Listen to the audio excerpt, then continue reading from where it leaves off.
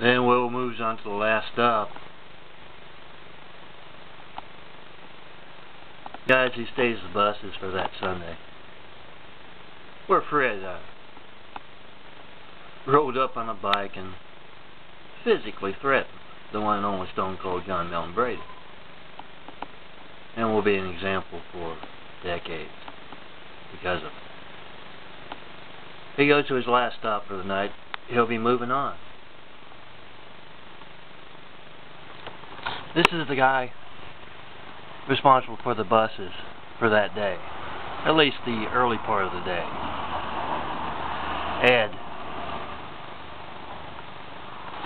He walks up to Ed. And yeah, he's missing a knuckle and on his way to missing a lot more. And he says so.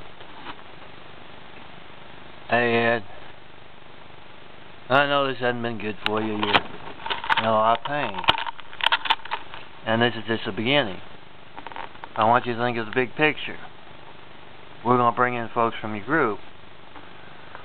We're going to bring in some folks from those who will be staging the buses around this guy, Stone Cold Melton, tomorrow. We want you to get them the message. Do not stage those buses in an inappropriate way.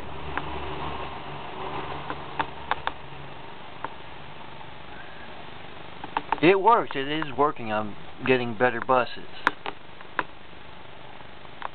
Thing is, guys like Will, they can't exactly stick around or give me a decent place to live here in Los Angeles. And I can't get one for myself because you can't reach 424-229-0911. So when you see those consequence videos, realize Will and all others like him in this unseen business will be doing more and more work.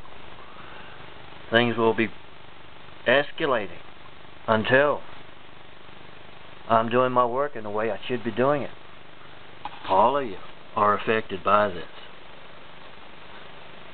Give me my money. Give me the hot blondes. Give me all I need to do my work.